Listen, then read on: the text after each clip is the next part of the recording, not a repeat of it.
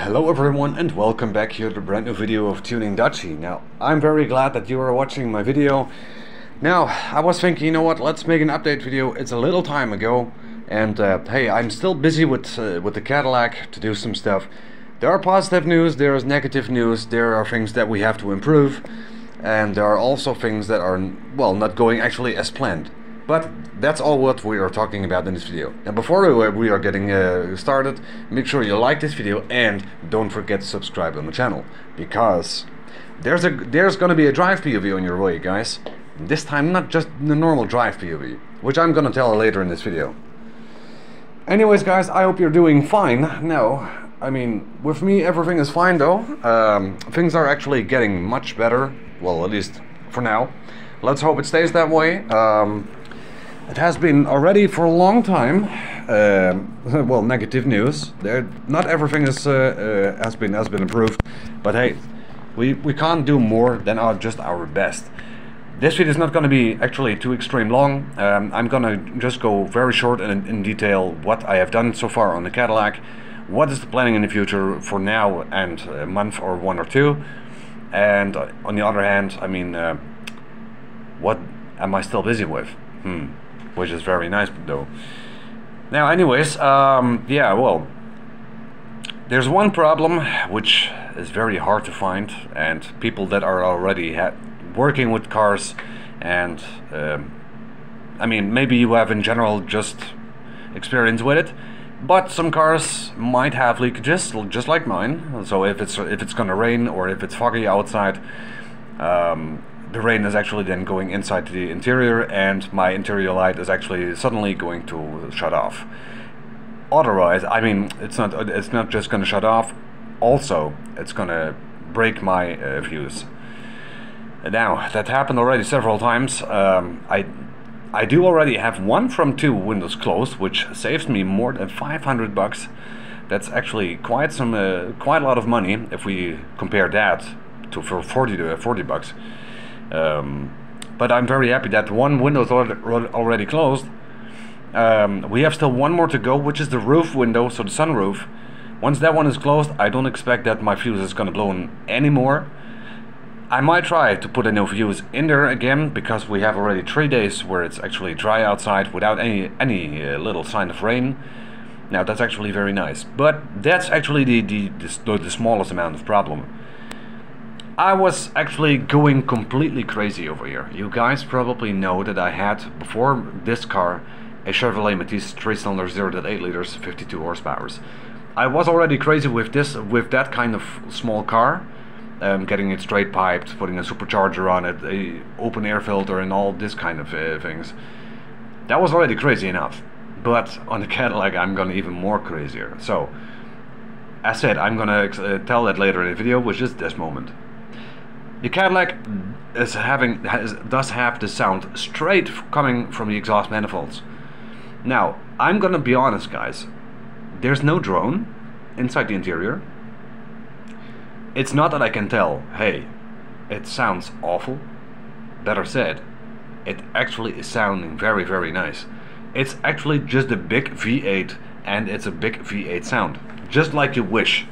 Every guy that likes that, well, the from a V8, I mean, come on, you guys know that sound. Hey, that's exactly what you hear. But guys, that is loud.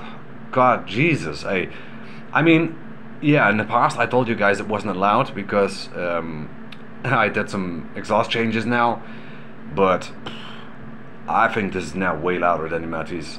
I don't know, maybe you guys can give me a comment on the next video, which is going to be the drive POV of the car. That I'm pretty sure, guys, you're gonna love that. I'm pretty sure of that. Now, besides that, shortly spoken about the drive and all the interior things. Also, I have cleaned up the car a bit, but over time, because there is, of course, a lot of wet spots going on inside the car, we also walk the risk that our interior, of course, after 3 or 4 years standing still, is gonna break. So it's slowly a little bit going to break together, especially the leather seats. They are not worth anything anymore. I mean, no one wants to buy it, of course, because it's completely broken. So it's only good for one thing, which is the trash can. It's actually what it is. We don't have a choice.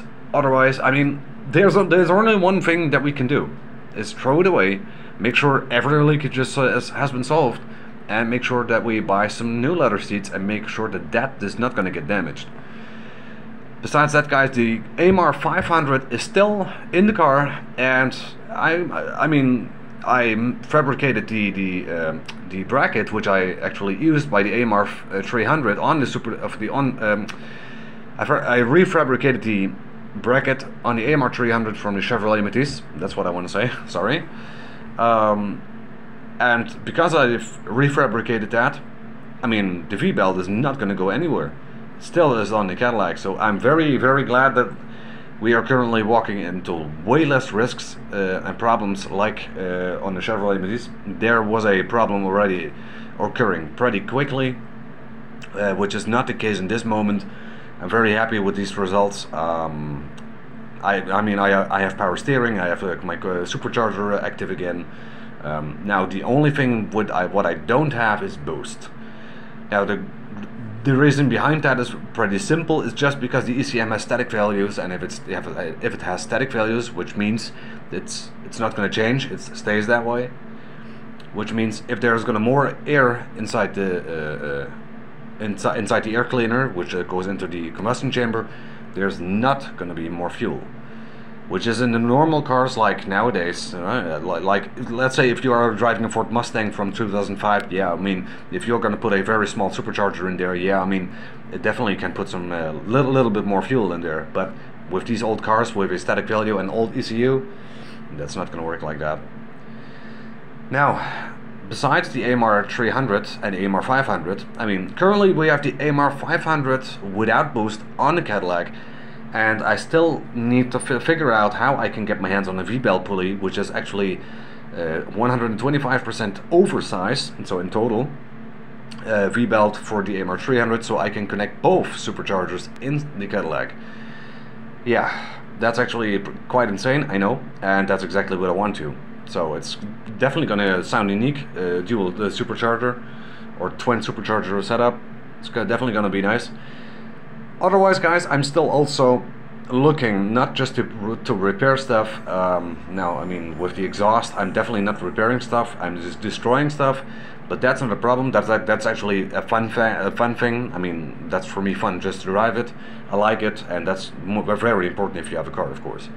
But what I want to say over here, most important thing where I'm looking at right now is a 2-barrel carburetor or a 4-barrel carburetor. You guys probably already know that 2-barrel has more high-end torque but can deliver less horsepower, but a 4-barrel can actually deliver more horsepower but low-end torque.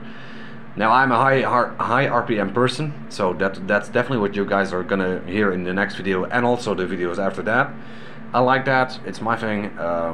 Yeah, I mean, I just hope that I can get my hands on a good 4-barrel Holley 500 CFM, but the biggest problem over here is not the Holley. The biggest problem is getting a Cadillac 368 4-barrel single plane manifold. That's going to be the biggest issue. That was only in the rear-wheel drive in 1981 Cadillac Seville's. It's not very well positive at this moment because the normal 1980 Cadillacs 368s, they don't have those 4-barrel intake plenums, so that's a little bummer. I have such on the internet and I cannot find it. So if you guys know someone that has it, someone that wants to get in contact with me if they want to sell it, then let me know that in the comment section below so I can get in contact with you. And hey, I mean, you guys will definitely help me out with that, but also you will help yourself, because we will definitely gonna make nice content with that. Because as soon as I'm gonna put a carburetor on there instead of a shitty throttle body, which is actually, well, all electric and all that, now that's not, well, the thing we want. You know, we just want a carbureted engine that you can actually modify. You can put some other main jets in there, get some more fuel in there, and hey, then I can connect also the superchargers. So that's actually where it's going about. So again, if you know someone that has a 4-barrel Cadillac 368 single platinum or dual platinum intake, then let me know that, and let me know that in the comment section below, and maybe we'll get in contact. So yeah, then we can actually make some nice content further here on the channel. Otherwise, I'm still gonna keep an eye on it. As soon as I see it, then I'm definitely gonna buy it. Also, otherwise, guys, I mean, I don't know if you guys have ever seen my red amplifier, but hey, my amplifier at this moment, my goodness, I mean, that's actually quite huge. So that's my new amplifier which I got. That's a GTA 1100 from GBL. So GTO 6000, that's a type number. It's 1100 watts RMS, and my previous one was only 450. So that's actually very good, because my subwoofer in my car is pretty heavy, so that's always nice. Yeah, well, guys, that's actually that already. I mean, I'm still busy, and also the special tests are still not completed. I'm still busy with the fog, getting rid of the fog in the tail lights. I already put some new rubber seals in there. Did not help a little thing, not just a little bit. So I am pretty sure this was not the seals. This is something else. What it is, I don't know, but it's something definitely we have to fix. So I am planning to take tail lights out, take it upstairs, and make sure it's waterproof. So I'm gonna make some a little bath for that little tiny thing, and make sure that it's completely waterproof. Now, once I know where the leakage is, then I'm gonna fix that. But for now, I should take it out first. Also, soon, if we are having the special test, we have to make the exhaust longer and of course closed. So we will get just for a short limited time back out on the back of the car again. So that's only for that day. After that's done, I mean, then the exhaust is going to be removed again. Yeah, well, I also deleted the exhaust riser, so the heat riser, because that was also that one was closed, which is going to hold some exhaust gases inside the exhaust manifold, which is actually getting a lot, but really a lot of back pressure, and that's definitely not good for your engine. You can actually blow your engine out with that, especially if you drive like an idiot like me. Yeah, I'm gonna be honest, I'm just saying that. But yeah, guys, I mean, that's actually a little update that I got for you now. Now, in the meantime, I'm also busy with setting up again work. This time I'm the boss, I would say, but not too much into detail. So that it might be possible that it's gonna take a little time. I don't know how much. I hope in a few days that I can make the drive POV for you guys. Of course, when I have enough gasoline in the car, so I can make the drive POV nice and normally, which you guys can really enjoy a nice V8 sound. So I would definitely say, guys, check in next video on the drive POV with me, and hey, let us enjoy that nice V8 368 block. I mean, come on, I love it. I think everyone loves it. Now, anyways, guys, this was Tuning Dutchy. I hope you guys enjoyed it, and hey, don't forget to subscribe to the channel. If you guys want to Discord, join my Discord server, you're all welcome. And don't forget, of course, if you want to donate to the channel, that would be perfect. You don't have to, you can. If you're going to donate, you're not going to help yourself, you're not going to help me, but you're going to help the complete community, because the money is going to be used for content improvements. So that means better videos, better quality, better camera, better microphone, etc. So also, if you want to have a special video and all that, you can also do that. You can also do that for getting parts and all that. You know, everything is actually possible. So I would be pleased if that's going to happen someday. But guys, for now, I would say I see you guys the next time. And as always, tune hard, race well.